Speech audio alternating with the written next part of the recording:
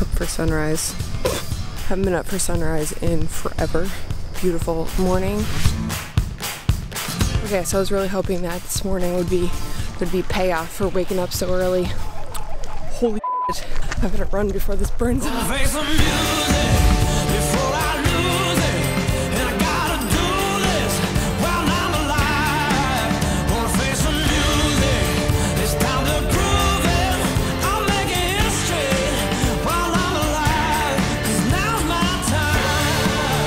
I don't know when the last time I smiled so early in the morning. I don't know the last time you've been up so early in the morning.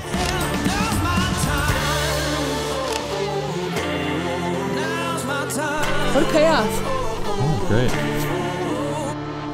Yesterday we flew all the way from Buffalo, crossed the state line into Vermont for the first time, and made it to our first destination of Basin Harbor and Lake Champlain. We got up for sunrise. We decided we were gonna get breakfast. Becki got some coffee, I had a tea. And it was really nice to be able to just sit on the rock and look out onto the lake, Lake Champlain, and just sip coffee and hang out with my husband, just really enjoy our time. When I asked you guys on Instagram a couple months ago for recommendations on what to see in Vermont, Lake Champlain was one of the most common suggestions. We saw the lake from the air when we came in, and of course we saw it from the ground in the morning while we were sipping our coffee, but we wanted to get on the lake as well. Okay, so this is only our first stop on our whole trip. It's the only one we're doing in Vermont. Really would like to do justice to all the states we're going to, but when you factor in the fact that, yeah, we're going for 2 weeks, which sounds like a long time, we've got 4 states if you consider New York to hit. You factor in like 2 to 3 days per stop, that's 12 days out of 14, we've got 2 weeks off. We also have to pad those numbers heavily for weather. When you factor all those constraints in, you really only get like 1 stop per state realistically. So we thought that this place in Basin Harbor would be a good representation and had a lot to offer. It was sort of a one-stop shop, and it had its own airstrip too, so we couldn't really pass it up. So we saw Lake Champlain from the air, we saw it from the dock. Now we want to see it from on it or in it, so we're gonna go rent a boat. I don't really know how to drive a boat. I asked the front desk, I was like, do I need to like show a boat like license? Or he's like, no, you don't need a license to drive a boat. Do you need a license to fly a helicopter? I'm like, yeah. You do need a license to fly a helicopter. You need a lot of training too. Like this is a recipe for like being overconfident in something. It's like, oh yeah, I can fly a helicopter, I'll be able to drive a boat. It's like, no, they're not crossovers. That's how you get in a situation where you feel overconfident and underqualified or something. That's how accidents happen. So we're gonna be very careful. But also I like going fast, so let's go. I have no idea if this is gonna be like a fun, positive experience or a terrifying and dangerous experience. Maybe a bit of both. You don't want to drive the boat? No, I don't want to drive the boat. She doesn't like driving anything. She has no interest in flying the helicopter, no interest in driving the boat. Do you like to do anything?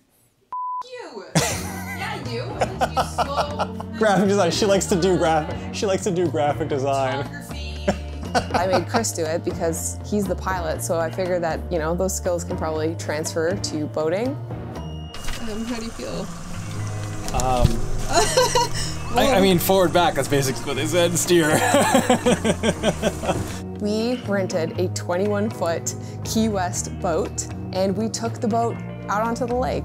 All right, they got the little bumpers that you throw over the edge, so hopefully those can absorb some shock. Oh, Jesus. It's kind of like piloting a vessel in a fluid medium, which is like... You don't hit those people. I'm not gonna hit the people, look, they're over there. How do I know I'm neutral now, but like how much does this do, you know? We should go up the lake, probably. Up that way? I don't want to rip a wake here and then descend a paddleboard or falls over.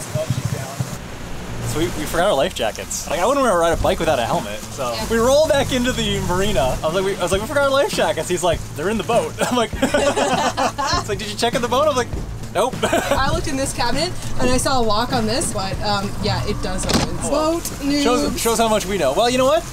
Better be safe than sorry. We got it good. We got it good.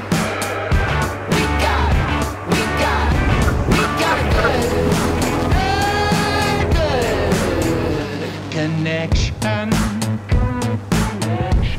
Got it good. I do not know how to dock a boat. They didn't seem too concerned. They recommended we go up here, so let's see how this guy does it. I don't know if I'm skilled enough to do this, and I don't really want to be embarrassed right now. Oh, we saw Essex, New York. Here it is. The Adirondacks were on this side, and over here I'm assuming what can only be the Green or White Mountain. You got what I can't resist, and I'm into this to get close to you. crashed the boat. Made it back safe. It was a very pleasant boating experience, which is, I don't think that's ever come out of my mouth in my life. After we were on the lake, we came back and I thought, you can't see the lake from the sky, see it from the ground, see it from being on it. You had to get in it. The lake's kind of calling me. There's a diving board right there. By this time, it was pretty cold. It was a bit windy and a bit chilly, but I had to jump in the lake. Not a chance. What? What's wrong? Sharp zebra mussel. What the hell are zebra mussels? There were some, what were they called? Sharp zebra mussels. I've never heard of them either, but there's signs everywhere, so I said, shag that. Look, they got some stairs for your granny ass right here. There's a lot of, feelers. The lake life is calling me, the lake life. You can't see the lake, be next to the lake, go on the lake, and not get in the lake. No, sir, I don't like it. Not jumping in the water from the diving board because she was afraid of the razor sharp mussels and the diving board height itself, even though it was only 4 feet. I was afraid of the mussels and the height of the diving board. So I opted for an older woman's selection, a more senior approach, and took the stairs. Oh shit! It's so cold. I didn't expect you to actually do it. Oh, I kind of want to go back in. Walk down over the stairs, freezing. Put my body in there. You know when you get into like really cold water and you start like you can't catch your breath? I avoid really cold water. Oh gosh, that's what happened. So much seaweed touching my legs. Gross. Are you cold? That was refreshing. I was gonna swim to the other side, except for something touched my leg. I did not like it. Anyway, we got back to the hotel room, took a quick shower, washed the lake off me, and I actually felt super relaxed afterwards. I don't know if it was just like submerging the body in the cold water and then getting into a hot shower. Johnny did do a video on it. There's science behind it, and it worked. And so I was relaxed. That was a lot of fun. After that, we got a bite to eat. Becki went for her exciting activity of shooting photos. We're gonna try to get a couple of photos, sun setting. We're not sure if we're gonna get much of one tonight, but we're gonna go try to get some photos anyway. Photo mission, let's do it.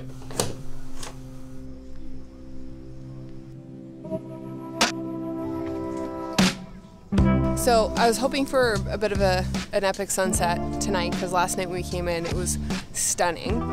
But now there's this big, huge blob of cloud right over exactly where the sun sets. I don't think we're gonna get a very good sky, but it's giving us this kind of really minimalistic, layered look.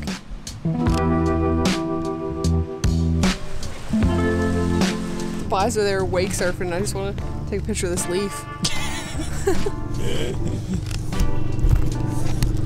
We're just shooting for fun. Some shots don't turn out, some of them do. Oh God.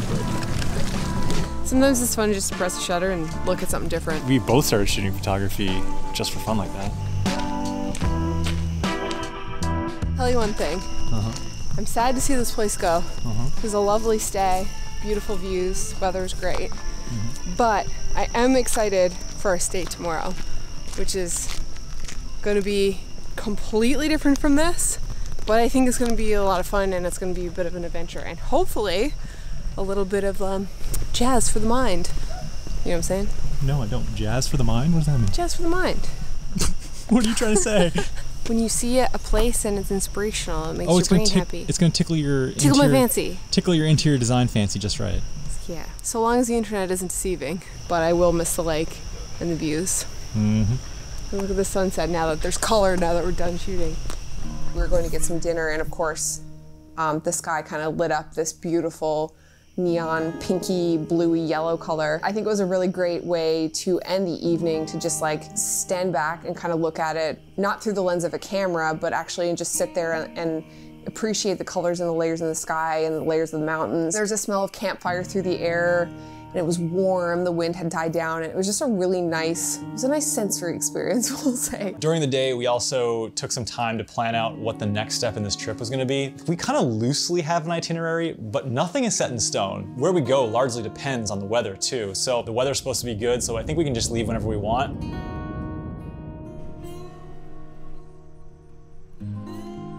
This airport is owned by this whole resort, Basin Harbor Resort. So it's like a little, it's not actually a private airstrip, it's still listed as a public airstrip, but it's part of the resort here. So you fly in, A little golf cart will come up if you're staying here and get your stuff and take you right to the lodge. It's great. I'm not sure how old this airport is, but I know that this resort has been here for at least 100 years. There's a photo on our wall that's from 1910, and it's been in the family for 5 generations. A little bit hard to find. We were coming in on approach, and I'm like, is this it? Nope, that's a farm. Oh, there's the runway. Snake in, kind of go in, and you kind of just descend into the little tree. So I don't know from all my fixed wing friends how easy or hard of an approach it would be, but for a helicopter, it's, you know, piece of cake.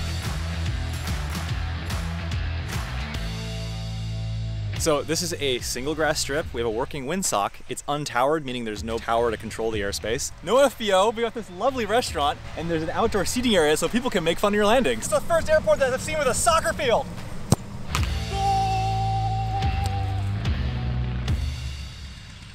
I had a really good time here. Yeah, I did too. It was really fun. This was a really fun spot. I'm looking forward to seeing all of the variety that we get with all the different areas. Not just landing zones, but also, you know, the amenities and anything basically from camping in a tent to a full service resort. Hopefully the weather holds up. It looks good. It's supposed to be VFR all day, so we're gonna cross our fingers that nothing weird happens in the mountains, because sometimes the mountains can be a little bit unpredictable. Base and harbor traffic, helicopter 300 Whiskey Zulu, departing from runway 20 left, cross on departure to the southeast, base and harbor. Goodbye, Vermont. Oh, they gotta get some altitude for the mountains. Yeah.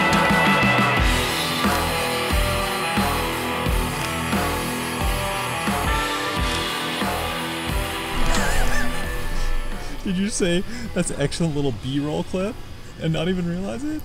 It's B-roll. B-roll, B-roll. Let's blow this popsicle stand. Where does that come from? Like, what is the popsicle stand? I've never seen a popsicle stand. Let's blow this popsicle truck.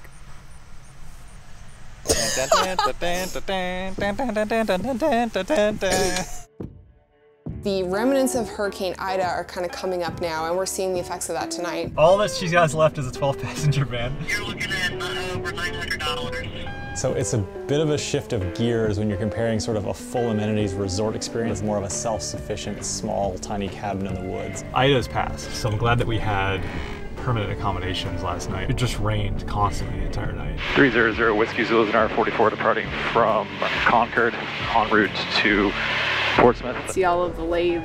Houses were built so different back then. It was really cool to kind of get thrown back in time to see a little bit of history of Portsmouth. Much headroom, huh? No. We're gonna get fish and chips. Seafood. Seafood. When I see food, I eat it.